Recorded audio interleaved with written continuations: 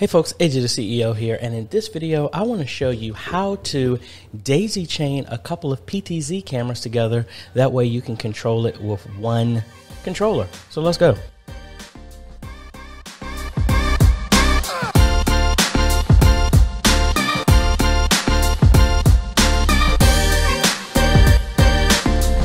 Hey folks, AJ the CEO here. Your first time stopping by the channel. Thanks for stopping by. On this channel, we focus on tips, training, strategies, reviews, and builds to help modernize your media ministry. So if you're new here, consider subscribing. And if you like what we're doing here, consider becoming a patron or a YouTube member by clicking one of the links down below. So we are continuing our dissecting of all the parts and what's going into setting up community independent Methodist Church, and make sure I get the right one. But this is something that a lot of people have asked me, and I want to show you how I do this.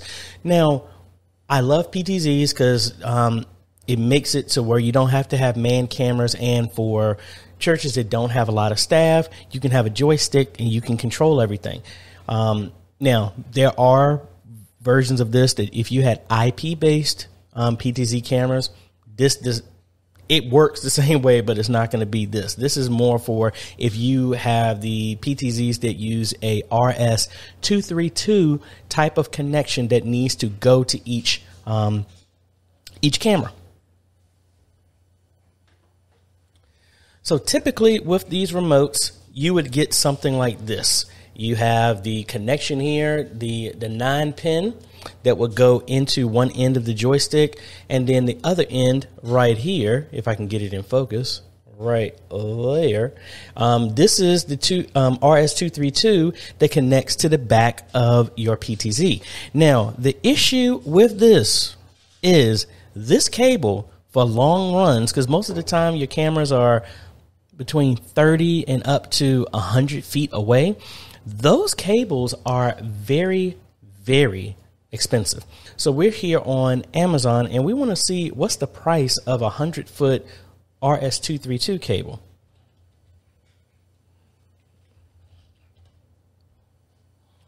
So again, this is not the right one. We need one that shrinks down to something like this. So just 25 feet, we're at $39. For 50 feet, we're at $60. As you see, the price is starting to go up, and I don't even see like 100-foot. So most likely you would have to get some of these and connect these over. So right here, here's a 75-foot. That's $65. Let's see if we click this. Will it give us another link for something else? All right. So it says it's actually available in 200-foot lengths. So let's go ahead and just look up. Maybe I'm just looking up the wrong thing. 8-pin VISCA cable, not connector, cable, AJ. All right, so right here, 75 feet, $64, 64, and not really seeing anything. All right, so here's 100-foot, and that's $84 right there, just for that one cable. Now you got to think.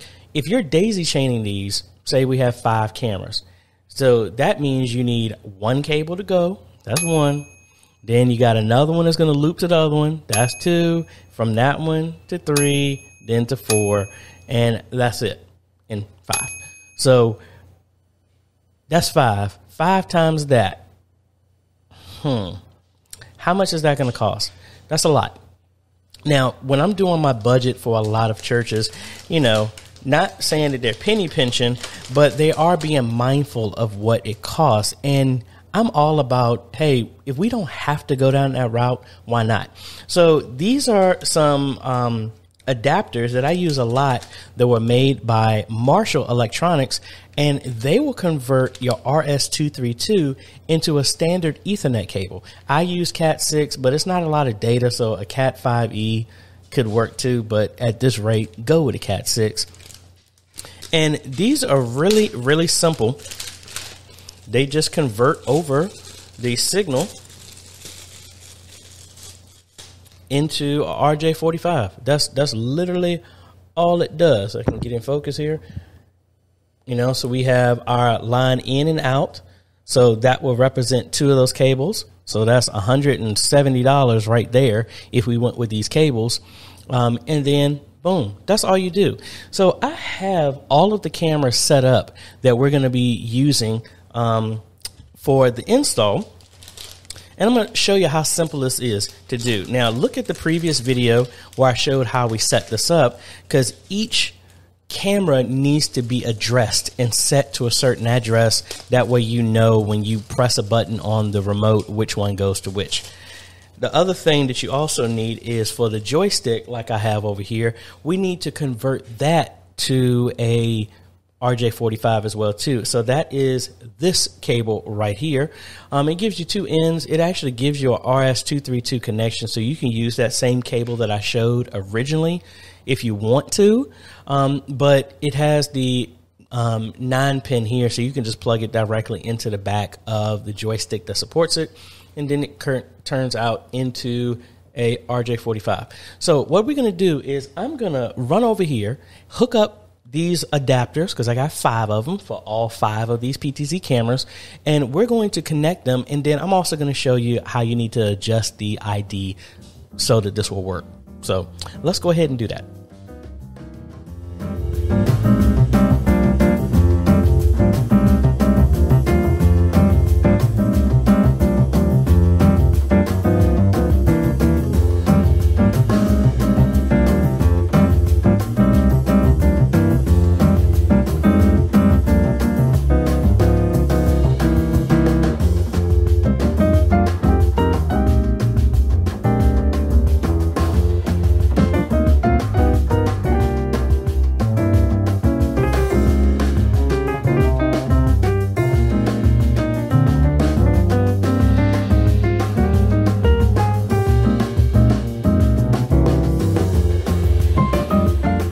All right, so we got everything set up. So let's go back to our desktop to go through the app to show you what we need to do to configure each one. And I'm just going to do this through software because I don't want to hook up video to each one, and it's easier to do it this way. So let's go ahead and jump to my desktop here.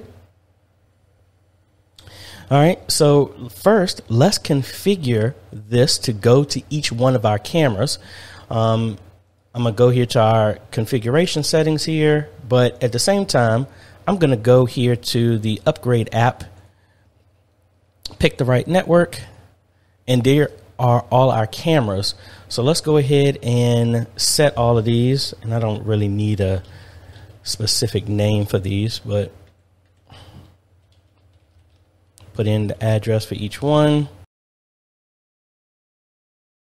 Now, if we were using a IP-based controller, this is all we would really need to do. And like I said, this is for RS232 connections. All right, so now we have each camera. Let's go ahead and connect to number 1. And let's snap to it. All right, so what we need to do now is I'm going to go to the advanced view so that I can get control of so I can see the menu controls. And I want to resize this part, but oh well, we got it here. So let's go ahead, make sure we have camera 1. Let's hit the menu here, and let's go down here, and we want to go to communication. And I wish I can get a better signal. Yeah, let's do HD. Yeah. A lot better. But anyway, the main thing is we're going to go here to our address, and this is 1. All right, so we're good. So we are just now, and we also need to make sure that our net mode is in serial. That's how it can jump to each one. All right, so this one is good. Let's come out of here, and now let's go to camera number 2. Let's do the same thing. Let's go to our menu. Let's go to communication. And this is number 3. All right, so this is good. And these are going to be the addresses for the cameras. Now, the Huddle Cam has a direct jump for 4 cameras, but we're doing 5. Now, the benefit of this is number 5 is going to be for the baptismal pool. So this will be one that specifically we know that this is a different call out for that. So that's cool. So let's go to camera number 4. All right, so that's good. And now let's go to camera number 5. That's good. And that's in serial mode. All right, that's good. Let's go to number 2 one more time. And 2 is not coming up. So let's go here to our browser and just remote into it directly. So that's 192.168.1.101.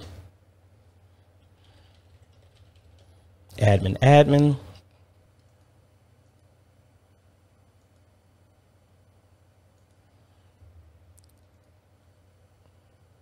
All right, there we go. So I guess we can control the camera from here. Let's go to our communications.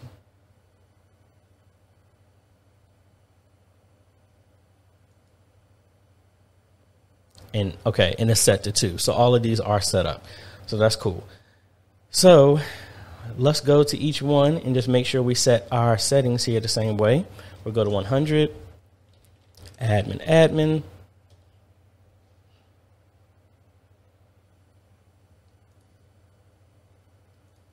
27.7. All right, then 2. Admin. 27.7. All right. 3.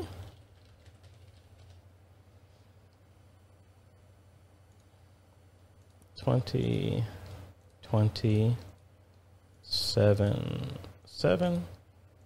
And last one. So it's good that we can communicate to each one. So our settings are good. All right, so everything is set up now. So what I'm going to do now is let's go ahead and switch over to the overhead camera so we can see the controls and what we got over here. Alrighty, so we got everything configured here.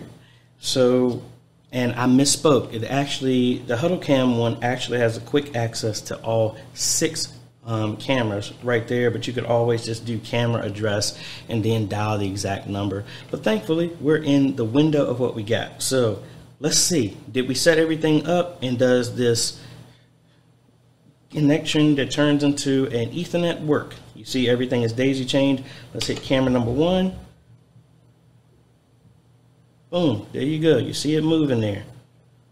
Cool. All right, camera number 2. There's another one moving.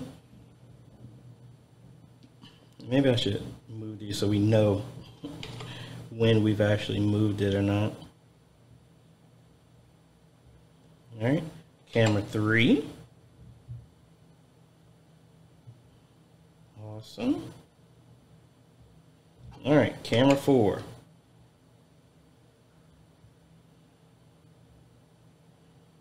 There we go. And then camera number 5.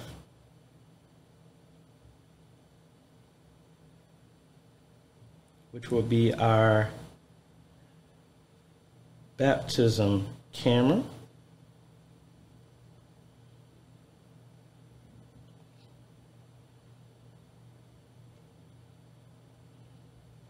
All right, there it goes. So that's it. That's how you can connect and daisy chain all of these, how simple that is. You just got to make sure each camera has a different address. Then you use that Marshall Electronics CV620 cable to connect the joystick as well as each camera. So you need one of the other ones, the dongle with the in and out. You need one of those for every PTZ that you're using, and you just run an Ethernet from the out from the first one into the in of the other one, and then rinse and repeat through every single PTZ camera that you got, and then run the cable coming out of your controller into the very first camera.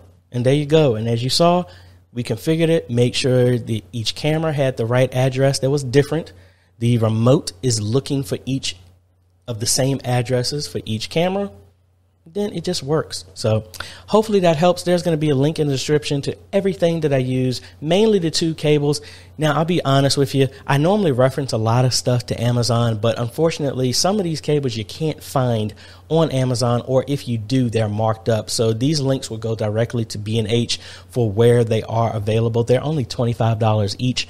I really would not spend a dime more than that, to be quite honest, because that's how much they go for. And they're readily available on B&H because I just ordered 5 of them, and I'm getting ready to order another 5 for another install that we got going on. The remote, all the other stuff that I will have is going to be linked down below. So hopefully that helps. Really simple. You just got to make sure everything is properly addressed, hooked up correctly, and then it just works. There's no real programming or anything like that needed. So if you like this type of content, I appreciate a like, consider subscribing, and hit that bell. That way you get notified when we come out with other videos to help modernize your media ministry. And hold on, let me just make this also note. This is not just applicable to PTZ optics cameras, SMTP, AV cans, ADA imaging.